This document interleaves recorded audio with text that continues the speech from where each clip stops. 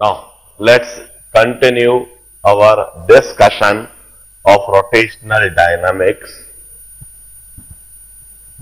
मैं पिछले लेक्चर में डीपीएस 4 डिस्कस करा चुका था. Let's start discussing DPS 5. इसी समय अपने डाउट्स लिखवाओ. सबसे पहले डीपीएस 5 में जो प्रॉब्लम नहीं बने हैं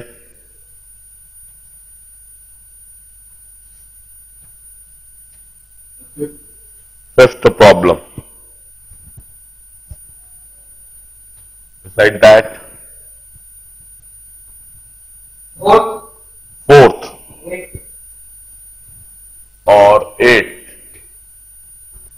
Fifth, fourth, eighth. Beside that,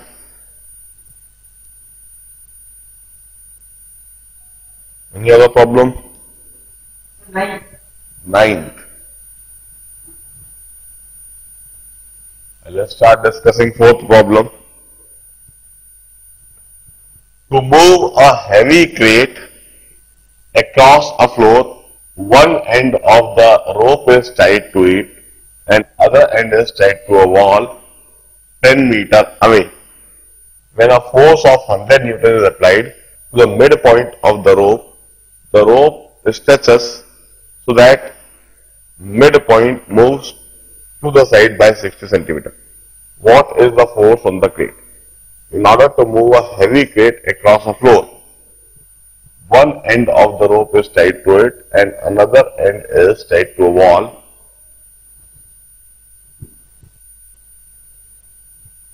This is a heavy crate.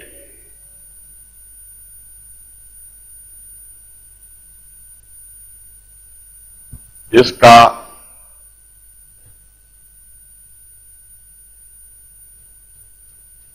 this is a wall and this wall is 10 meters away from the crate. One end of the rope is tied to it and other end to the wall. इस तरह से रोप बांध दी गई.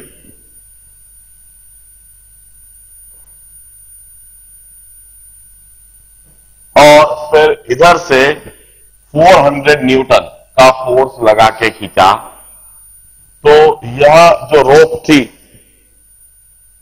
यह रोप इस तरह से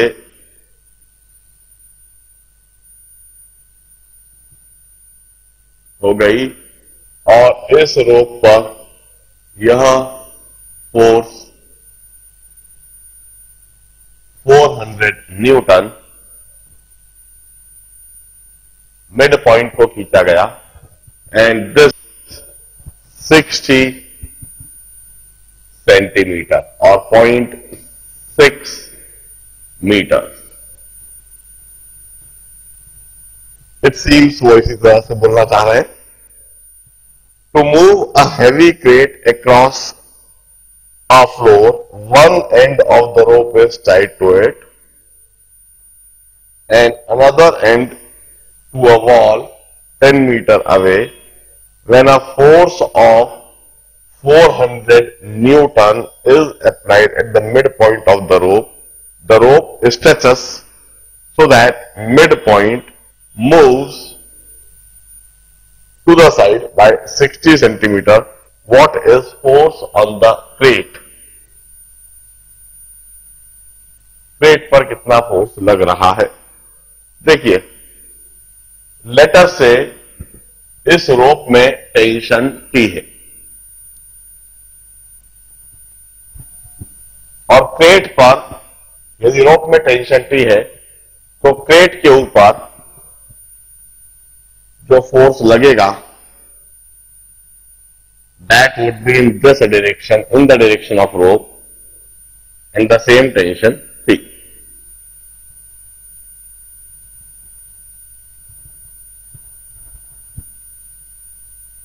इस वॉल पर भी जो फोर्स लगेगा वहां टेंशन T ही लगेगा.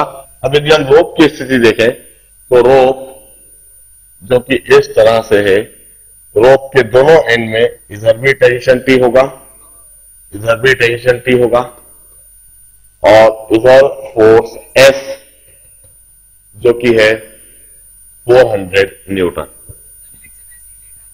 हम इस एंगल को थीटा कह देते हैं। If this angle is theta, I can always write 0.6 upon 5 is tan theta. Tan theta is 0.6 upon 5 or 6 by 50 or 3 by 25. This is tan theta. अब हम कहेंगे इस फोर्स को रिजॉल्व करा जा सकता है। I can resolve this tension T और टेंशन T का दो कंपोनेंट होंगे, P cos थीटा, क्योंकि यह एंगल थीटा होगा, और इधर होगा P sine theta.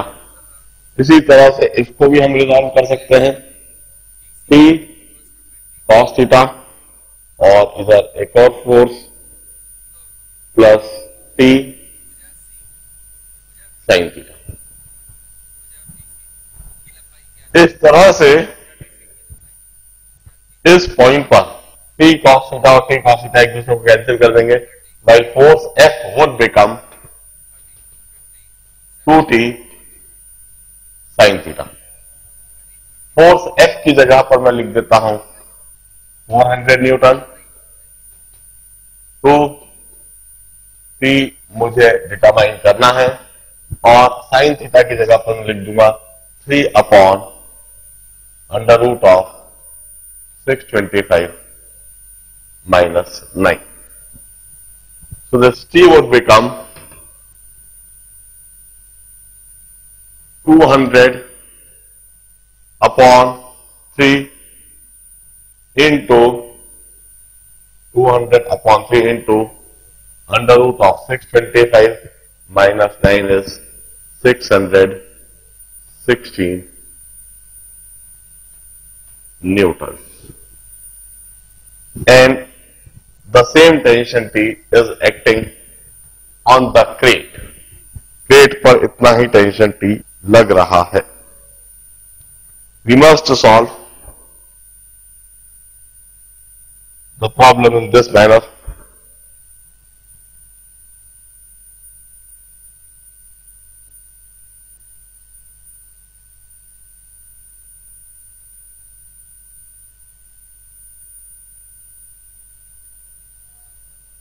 The next is fifth problem. हाँ,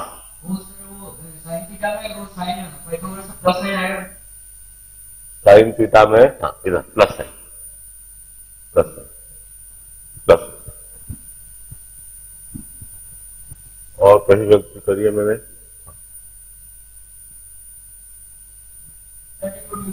34, 634.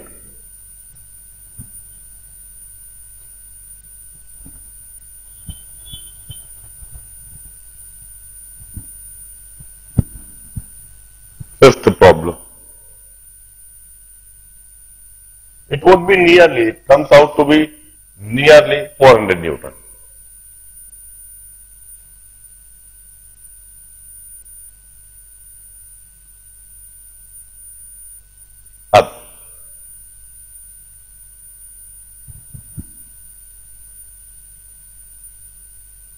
अब बूम मैं इसे साफ करूंगा प्रॉब्लम करने के लिए.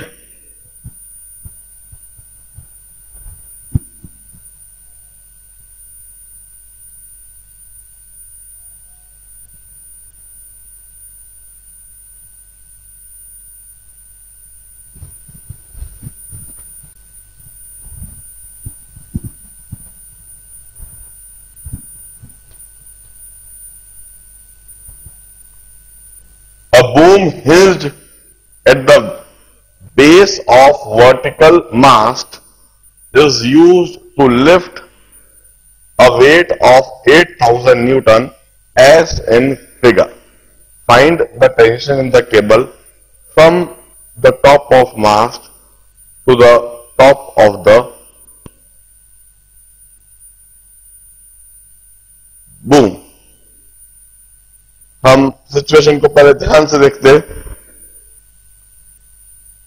A boom hinged at the base of vertical mast is used to lift the weight 8,000 Newton as in figure.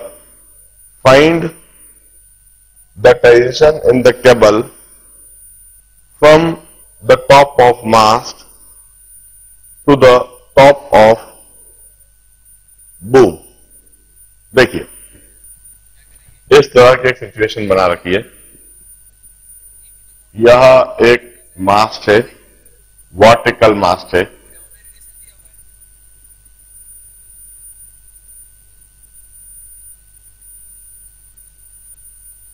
और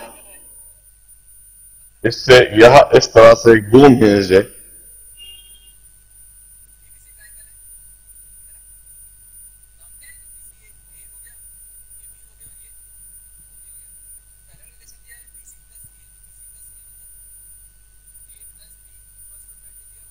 इस तरह से एंगल हमने देखा रखा है. दिस एंगल इज 40 डिग्री और दिस एंगल इज 65 डिग्री. हम एंगल θ1 सोच सकते हैं. 65 प्लस 40 105. तो यह एंगल होना चाहिए 75 डिग्री θ1 और यह एंगल होना चाहिए θ2 जो हम लिख सकते हैं इट मस्ट बी 50 डिग्री. इस तरह का एक वर्टिकल मास्ट है और यह एक बूम है. The boom is hinged at the base of vertical mast is used to lift a weight of 8,000 Newton. इससे हम 8,000 न्यूटन का वजन उठा रहे हैं. ऐसा figure. Find the tension in the cable. देखिए अब मैं केबल ड्रॉ करता हूं. केबल की यह सिचुएशन है. वह केबल इधर से पास होती हुई जा रही है और इधर से बिल्कुल सीधी और इधर से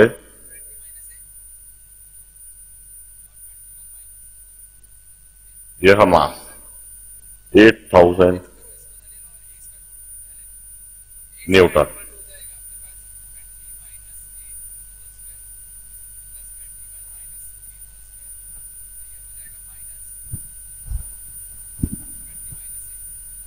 और उन्होंने साफ साफ ये लिख रखा है कि दिस इज द बूम.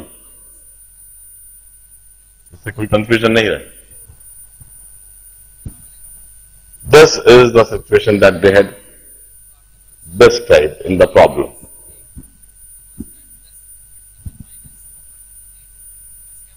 अब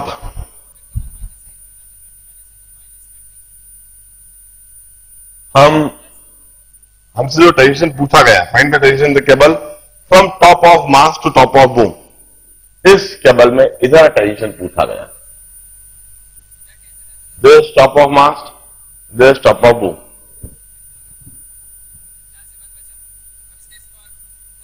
This is the tension that they had asked for. देखिए हम सिंपल सा क्या करेंगे. इस जगह पर हम सिर्फ यह फ्री बॉडी डायग्राम लेंगे. सिर्फ इतना फ्री बॉडी डायग्राम पहले तो.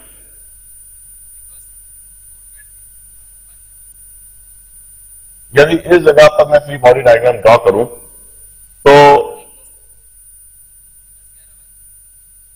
यह बूम और इस बूम पर इस जगह पर यह 75 डिग्री है तो यह पक्का 15 डिग्री होगा. इस जगह पर 8,000 न्यूटन नीचे की तरफ 8,000 न्यूटन नीचे की तरफ फोर्स लगेगा.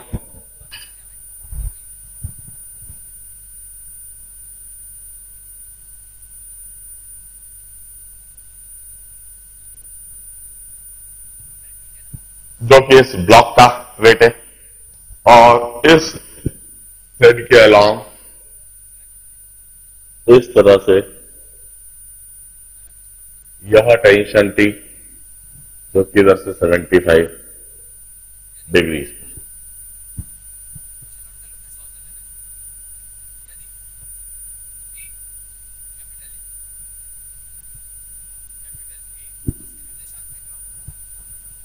अब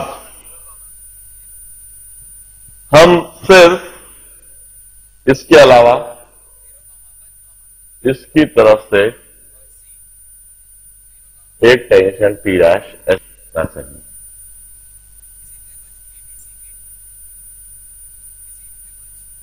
यह रॉड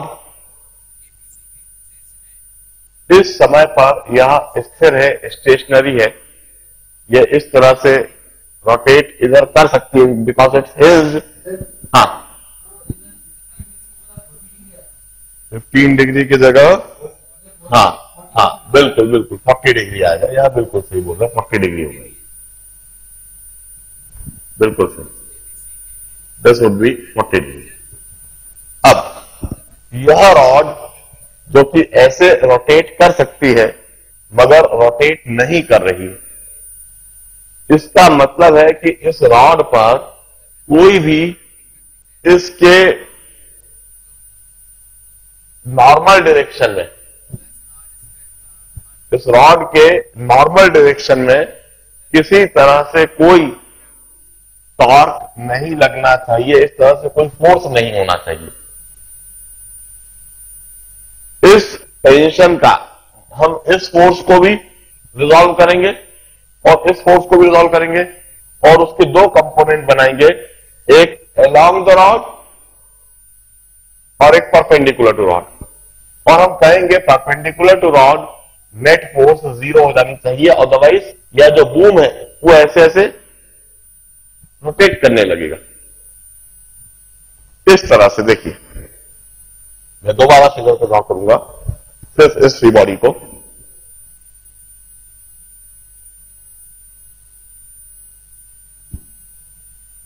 यह जो टेंशन टी 75 डिग्री पर हमें दिख रहा है, इस रॉड के साथ एंगल 75 पर यह जो टी दिख रहा है, इसके दो कंपोनेंट ले लिए जाएंगे। इसे इस कलर से ड्रॉ कर देता हूं, टेंशन टी, इसके दो कंपोनेंट ले लेता हूं, एक तो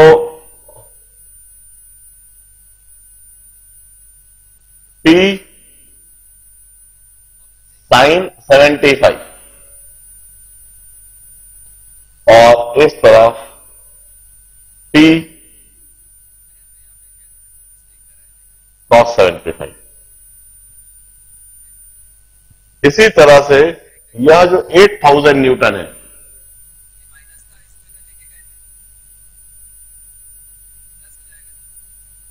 यह 8000 न्यूटन है जो इधर से 40 डिग्री पर है, जो इधर से 40 डिग्री पर है, इसको रिजॉल्व कर देता हूं। इसका एक कंपोनेंट इस तरफ और एक कंपोनेंट इस रॉड के बिल्कुल नॉर्मल, इस रॉड के नॉर्मल कंपोनेंट लाइक दिस। 8000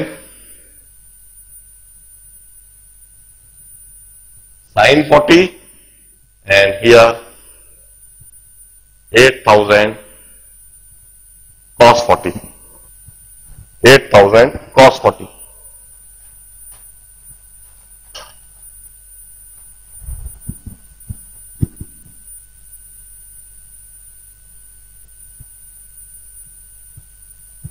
अब जो लॉजिक है दैट इज,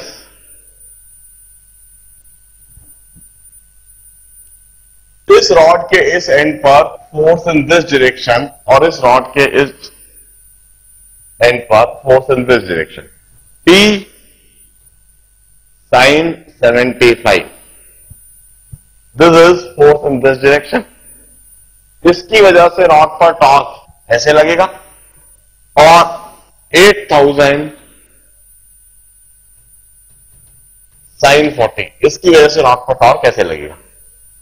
यह दोनों का टॉर्क इक्वल और अपोजिट होना चाहिए, कैंसिल आउट होना चाहिए, बराबर होना चाहिए, और वो तभी होगा जब ये दोनों फोर्स ही बराबर हो। यदि यह दोनों फोर्स बराबर हुई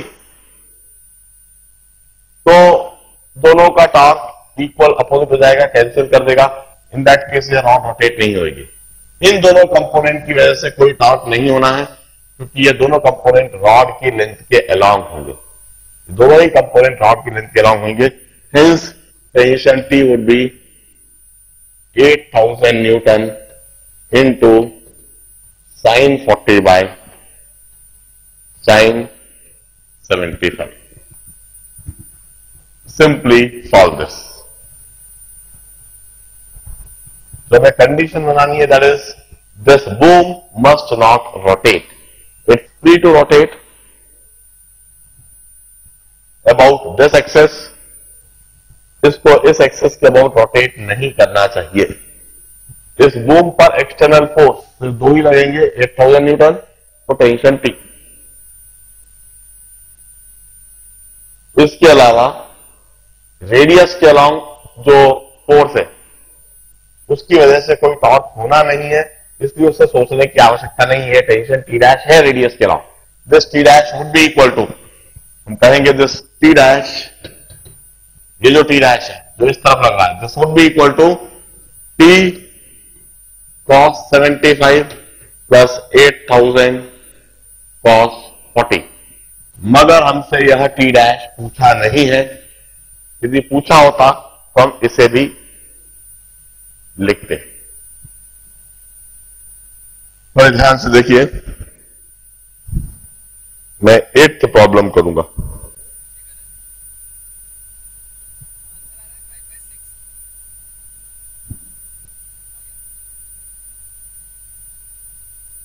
अब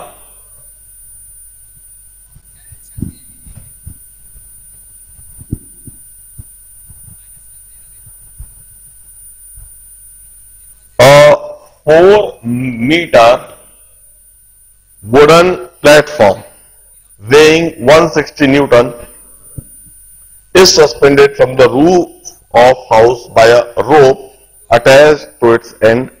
The painter weighing 640 Newton stands 1.2 meter on the left end of the platform. Find the tension ratio. देखिए, यह रूफ है, दिस इज द रूफ, छत है। दो रस्सियों के सहारे एक वुडन प्लेटफॉर्म लटक रहा है, दोनों रस्सियों के एंड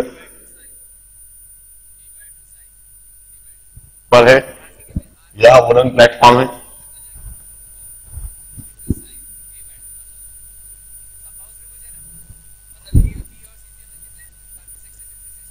और एक पेंटर जो 640 न्यूटन का है, यह 640 न्यूटन का है। वुडन प्लेटफॉर्म 160 न्यूटन का है, और यह लेफ्ट एंड से 1.2 मीटर की दूरी पर है। Find the tension in the each रोप, और ये 4 मीटर वुडन प्लेटफॉर्म। इस तरह का सवाल तो हमने क्लास में करा हुआ है, दोबारा कर देते हैं। यह वुडन प्लेटफॉर्म 4 मीटर का, इसको मासलेस बना देना चाहिए सबसे पहले। 4 मीटर का वुडन प्लेटफॉर्म, इसको मासलेस बना देना चाहिए। इसको मासलेस हम ऐसे बनाएंगे कि इसके सेंटर ऑफ मास पर हम 160 न्यूटन का वेट हैंग कर देंगे। इसके इधर से यह 2 मीटर की दूरी पर है, दोनों तरफ से। इसे मास प्लस बना दिया गया।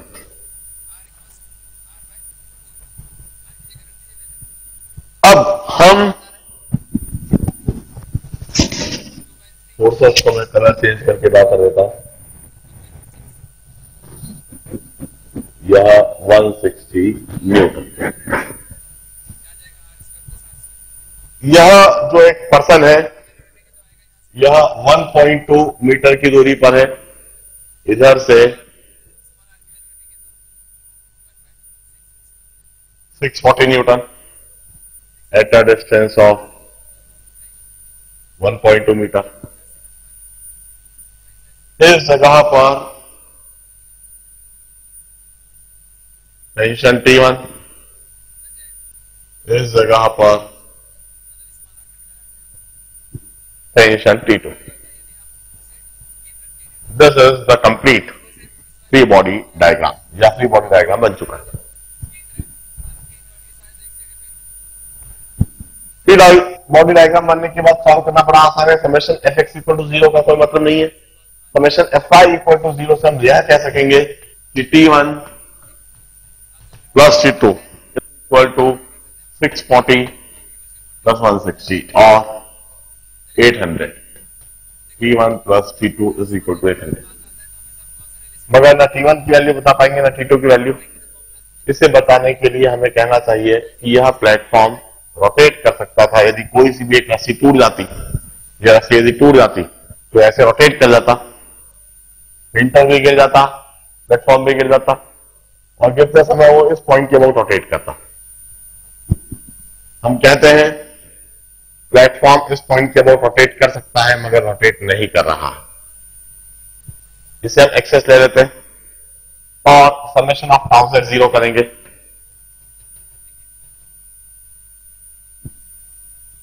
हम कहेंगे इसके अबाउट टॉप 0 आती है।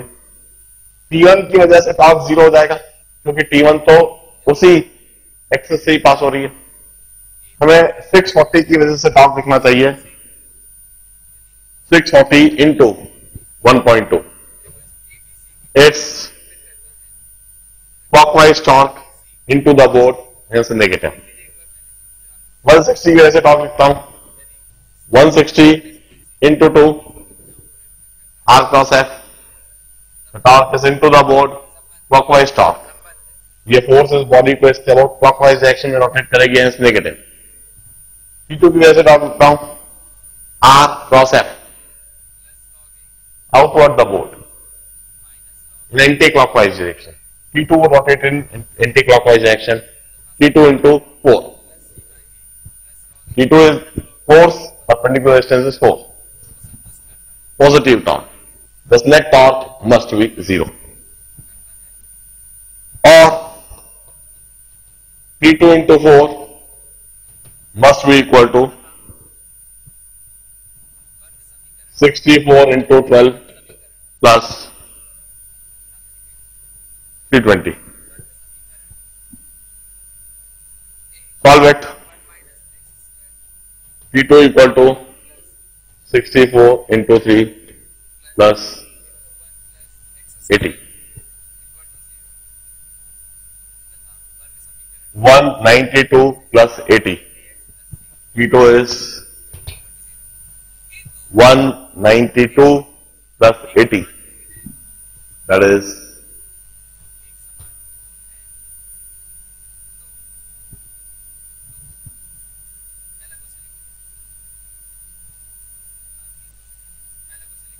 192 plus 80, 172 newtons, and P1 would be 800 minus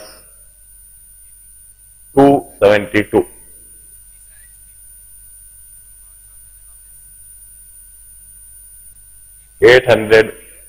minus 272, that is 528 newton. This would be T1 and T2.